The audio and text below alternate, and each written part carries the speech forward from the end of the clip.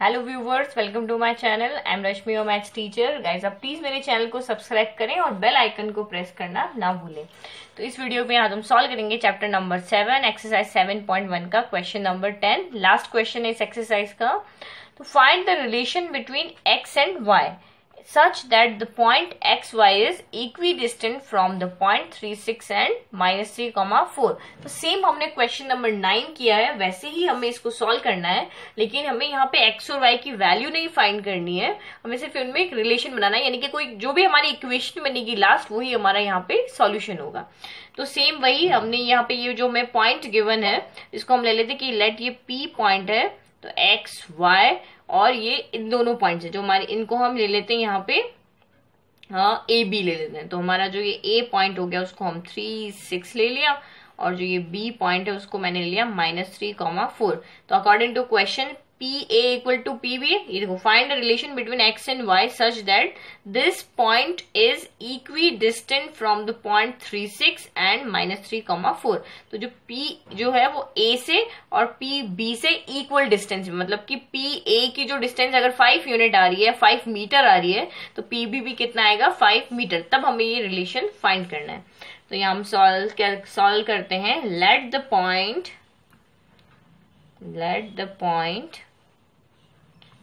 P x y be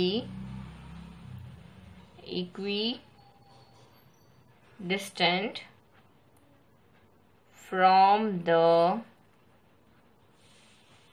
points A is 36 and B is -3, 4। तो ये late इसलिए लिखा है क्योंकि हमने इस पॉइंट को P नेम किया है कि लेट की ये जो एक्स वाई जो कोऑर्डिनेट है वो P के कोऑर्डिनेट है, और वो जो P पॉइंट है वही इनसे इक्वल डिस्टेंस पे, इसलिए मैंने यहाँ पे लेट लिखा है।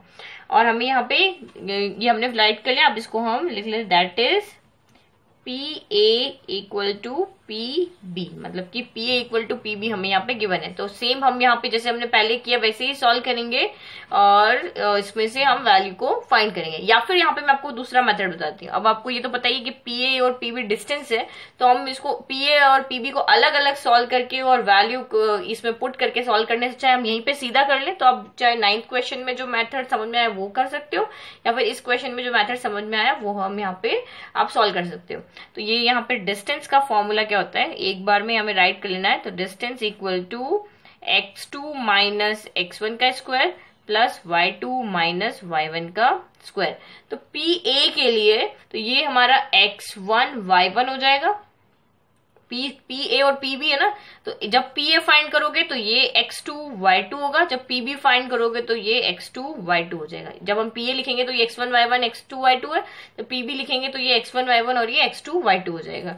तो PA के लिए डिस्टेंस के लिए ये यहाँ पे x2 माइनस x1, तो PA के लिए x2 कौन है 3, तो ये हमारा हो गया 3 माइनस x का square plus y2 minus y1, तो 6 माइनस y का स्क्वायर इक्वल टू PB। तो ये थोड़ा शॉर्ट हो जाएगा, एग्जाम में थोड़ा लेंथी नहीं होगा क्वेश्चन। PB तो x2 माइनस x1, तो ये हो गया -3 माइनस x का square plus y2 minus y1, तो 4 माइनस y का स्क्वायर। ठीक है, अब इसको अंदर सॉल्व करने से अच्छा है पहले मैं यहाँ पे रूट कैंसिल कर दें। तो रूट कैंसिल करने का सिंपल तरीका मैंने आपको यही बताया था, स्क्वायरिंग बोथ साइड। तो पहले हम यहाँ पे रूट कैंसिल करते थे ताकि हमें बार बार रूट ना लिखना पड़े, क्योंकि सॉल्व करने के लिए रूट तो हमें कैंसिल करना ही पड़ेगा। तो ये हमारा हो गया स्क्वायरिंग बोथ साइड। तो ये स्क्वायरिंग बोथ साइड क्या, तो रूट तो कैंसिल हो जाना है। तो ये हो गया 3 माइनस एक्स का स्क्वायर प्लस 6 माइनस वाई का स्क्वायर का whole square equal to under root of -3 minus x का स्क्वायर प्लस 4 माइनस वाई का स्क्वायर का होल स्क्वायर। तो रूट से ये कैंसिल, स्क्वायर से ये कैंसिल, तो अब सिर्फ कितना बच गया 3 माइनस एक्स का स्क्वायर बच गया प्लस 6 माइनस वाई का स्क्वायर बच गया इक्वल टू -3 माइनस एक्स का स्क्वायर प्लस 4 माइनस वाई का स्क्वायर। अब यहाँ पे देखो ये a माइनस बी का स्क्वायर है, ये a माइनस बी का स्क्वायर है, तो मैं यहाँ पे फॉर्मूला लगा देते। तो ये फॉर्मूला हम यहाँ पे यूज करेंगे, आइडेंटिटी को जो है वो है हमारी a प्लस बी का square is a square plus B square plus 2ab। और अगर हम a माइनस बी वाला स्क्वायर आइडेंटिटी यूज कर रहे हैं तो ये हमारी होगी a square plus B square minus 2ab। तो प्लस होगा तो प्लस आ जाएगा, माइनस होगा तो माइनस हो जाएगा। तो अगर हम यहाँ पे इस फर्स्ट में अगर आइडेंटिटी यूज करेंगे तो ये नेगेटिव वाली, क्योंकि a माइनस बी का स्क्वायर है, तो a स्क्वायर तो 3 स्क्वायर हो गया 9, बी स्क्वायर तो x स्क्वायर हो गया, और माइनस 2ab। तो 2ab कितना हो गया, 2 इंटू ए इज 3 और b इज x, तो 3 इंटू 2 हमारा हो गया 6x। फिर प्लस 6 का स्क्वायर 36, फिर प्लस y का स्क्वायर, और फिर यही माइनस आएगा 2ab, तो 2 into A is 6, b is y, तो 12y हो गया। फिर इक्वल में फिर माइनस 3 का स्क्वायर, ये वाला यहाँ पे दोनों साइन सेम है तो ये पहली वाली आइडेंटिटी जैसा होगा। ओके, अब क्यों होगा वो, अब यहाँ पे देखो माइनस 3 का स्क्वायर और या फिर प्लस 3 का स्क्वायर सेम होता है 9, फिर माइनस x का स्क्वायर हमारा यहाँ पे हो गया x स्क्वायर, अब 2ab, तो 2a कितना है यहाँ पे हमारा माइनस 3, b कितना है हमारा यहाँ माइनस x, तो ये हमारा यहाँ पे कितना हो गया, माइनस इंटू माइनस प्लस हो गया, तो 3 इंटू 2 हमारा 6x हो गया। तो ये हमारा जब दोनों साइन प्लस हो या दोनों साइन नेगेटिव हो यही आइडेंटिटी लगेगी, तीनों पॉजिटिव आएंगे। 6x हो गया। फिर 4 का स्क्वायर हो गया 16, y square is y square minus 2ab, तो 2a is 4, b is y, तो 4 इंटू 2 8y हो गया। ओके, तो ये वाला थोड़ा सा समझ लेगा, 9 यहाँ पे स्क्वायर आएगा। तो अब दोनों साइन सेम हो, दोनों के साथ माइनस हो या दोनों के साथ प्लस हो, आपकी फर्स्ट वाली आइडेंटिटी तीनों के साइन पॉजिटिव रहेंगे। तो माइनस 3 का स्क्वायर 9 हो गया, माइनस x का स्क्वायर x स्क्वायर हो गया, और 2ab वाला मैंने आपको समझा दिया, ये 2 ये a और ये b, तो 2 इंटू 3 6 हो गया, x इंटू x हो गया, माइनस इंटू माइनस प्लस हो गया ना। हम इसको सॉल्व करना है तो हम क्या करते हैं, इस पूरे जो राइट वाली टर्म है उसको पूरा हम लेफ्ट में शिफ्ट कर देते हैं, क्योंकि हमें यहाँ पे सॉल्व करना है तो किसी न किसी एक टर्म को तो शिफ्ट करेंगे तभी ये सॉल्व होगा। तो ये हो गया 9 plus x square minus 6x plus 36 plus Y square minus 12y। अब ये दो शिफ्ट किया माइनस 9, फिर ये हमारा हो गया,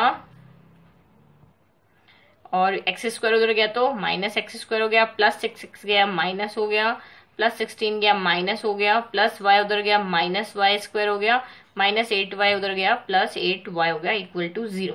अब यहाँ पे देखो जो कैंसिल हो रहे हैं उसको हम कैंसिल कर देते हैं। सबसे पहला नंबर 9 प्लस 9 माइनस 9 से कैंसिल हो गया, plus x square minus x square से कैंसिल हो गया, अब माइनस माइनस प्लस हो गया, तो ये दोनों जो है वो ऐड होके माइनस माइनस प्लस, तो 6 प्लस 6 12x हो गया, लेकिन साइन हमारा नेगेटिव आएगा क्योंकि दोनों नेगेटिव है ना।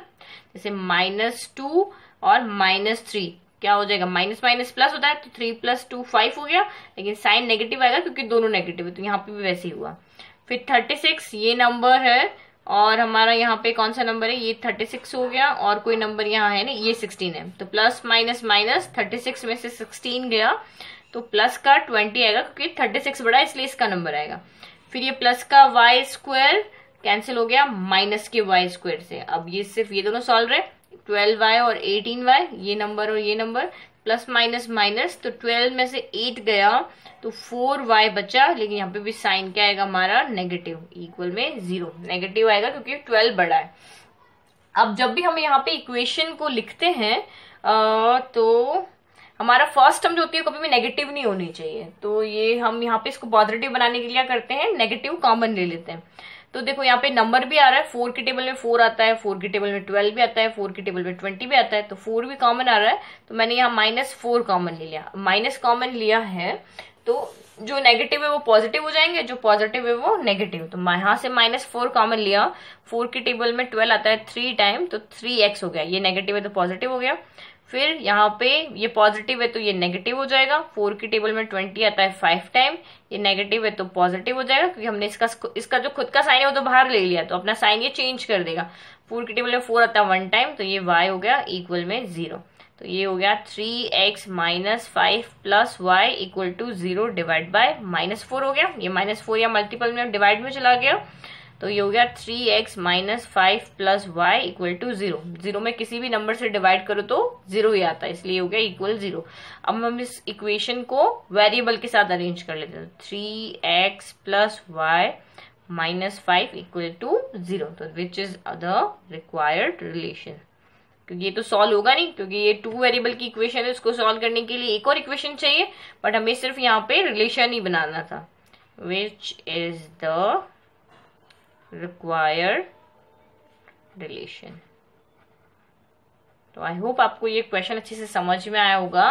अभी भी कोई डाउट है तो प्लीज कमेंट बॉक्स में कमेंट करें और मेरे चैनल को सब्सक्राइब करना ना भूलें। तो यहाँ पे मैंने पीए और पीबी को साथ में लेके किया है। अगर आपको ये मेथड नहीं समझ में आ रहा है तो जो सा मैंने क्वेश्चन 9 में पी अलग सॉल्व किया है, पीबी अलग सॉल्व किया, उसके बाद वैल्यू को पुट किया है, तो वो मेथड समझ में आ रहा है तो उस मेथड से सॉल्व करें। Thank you.